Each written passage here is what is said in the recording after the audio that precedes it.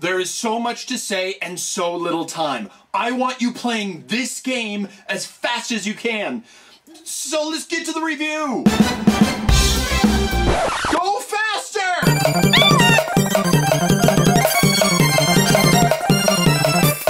Okay, so my friend Jason sent me this game and I really want you all to play it. So this episode is just going to be a little different in that I'm going to spend the entire time just teaching you how to play it. Now, if you want to try out the demo, then just download it from the Japanese PSN store. You don't have a Japanese PSN account? What's wrong with you? If you don't have at least 2 regional accounts on your PS3, then you're only using like half of your PS3. So follow the links below this video and get one set up. Seriously, I don't even know why I bother sometimes. Get yourself a Japanese PSN account. And tan and young and lovely, the girl from Ipanema goes walking, and when she... Okay, now that you have one, let's go get the free downloadable demo. Okay, so we're going to go to our PlayStation Store, and we're going to... Hey, look, there's Gundam Breaker right over there.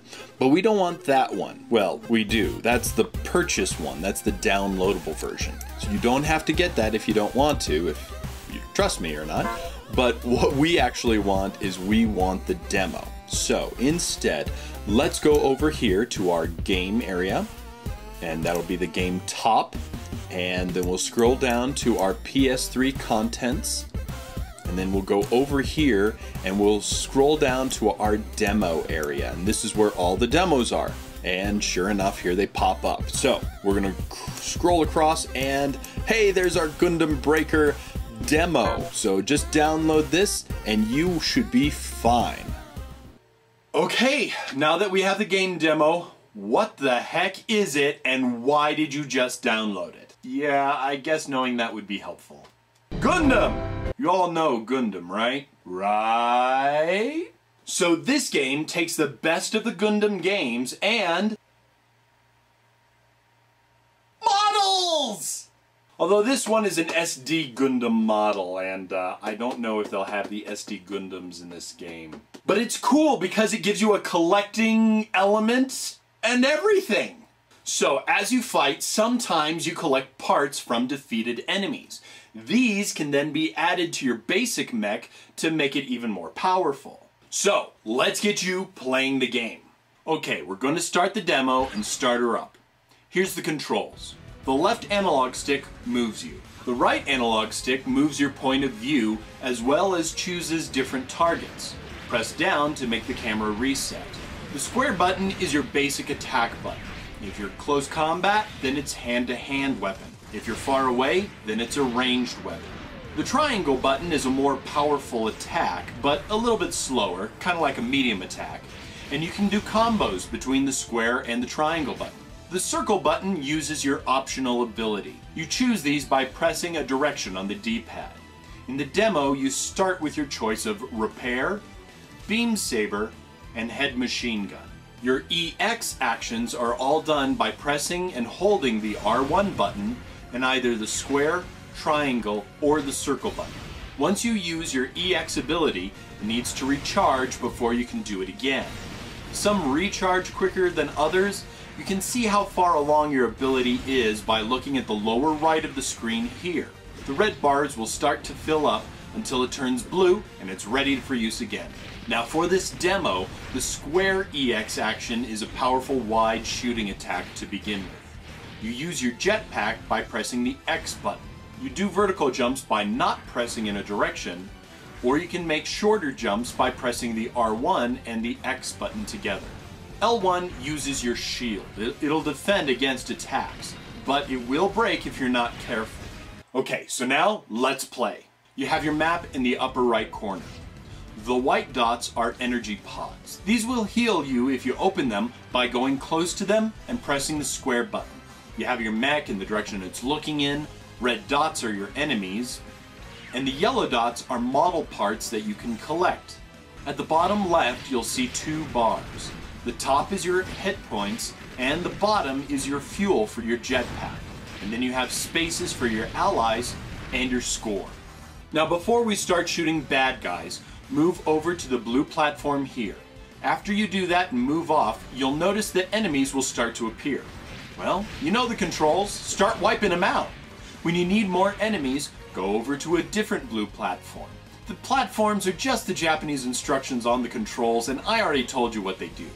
So just use your knowledge and blast through the baddies and move on to the other areas until you win. Now, as you play, you'll notice that sometimes parts will fly off of either you or your opponents. Watch out, because if they come off of you, you need those parts or you'll be hindered. As for them, well, they'll be hindered too, so use that to your advantage. If you cut an enemy in half, before they reform, run over to the one part that has this circle around it and press the attack button to defeat them outright. The glowing parts will heal you, so make sure you collect those as well. Now when you're all done, you'll see this screen right here. You'll see your score and what you did as the graph goes up. You'll even get some points and medals along the line. Then collect your reward parts from the treasure list. These are all the model parts that you collected during your game. Yeah, it's all Gundam models. High grade, master grade. Gah! And the great thing is that if you die during this game, you restart from some other point on the map and you just kind of continue. But every time that you do that, a random treasure will be blocked out and you won't be able to collect it. Aha! That's the catch. Now you are sent to your VR hangar. If you go down the stairs, then you can choose the next mission at this big computer and just choose it with the X button. Then to go on to your mission, go to the mech and press the square button. But you'll probably want to do some customizing first. You can either do that very quickly by pressing the X button, or you might want to go the other direction, up the stairs and out. Then press X. Here you have a menu. Go to set up your Gunpura and press X. And that's one of the things that I think that you will really like about this game. Unlike other Japanese games where the X is cancel and the circle is the accept button, in this game, it's just like other US games. The X is accept and the circle is go back. So it'll be a lot easier for you to get used to. So this is a modeling game. Even though you may have parts, you have to build them first. So choose Parts Build. You can see individual pieces by cycling through with the L1 and R1 buttons, or you can just make them here at the very beginning. When you make a piece, you will see what it is, how strong it is, and how many builder's points you get for it. The builder's points is basically your skill level. The better you get, I believe the more likely you are to get a part that is better quality. Those are the stars that you see there. And you'll also see stats for that particular part if it were to be added to your mech right now. Blue adds points, red takes away. Then once you have built all the parts, customize your mech. You'll see at the bottom right of the screen is a number. As you play the game more, your OS version will raise. Some parts can only be assembled if you have a high number. The number for each piece is found right here. Now look at the menu and see if this will raise or lower a number that you care for about your mech. Then you have these two numbers. This one is how much your mech can hold, and the second is how much you can have on your mech. It cannot be greater than that first number. Then when you've created your new mech, it's time to paint it. Circle button and X button out to the main menu, and then go to the Let's Paint area. Once again, cycle through with the R1 and L1 buttons. Do you find a paint scheme that you like? Well, save it to your palette with the triangle button. If you want to load one to paint something, then use the square button. That's all you need to know to play the demo. Go have a ball! Now, let's say that you get the game proper, either from a download or buying the actual disc.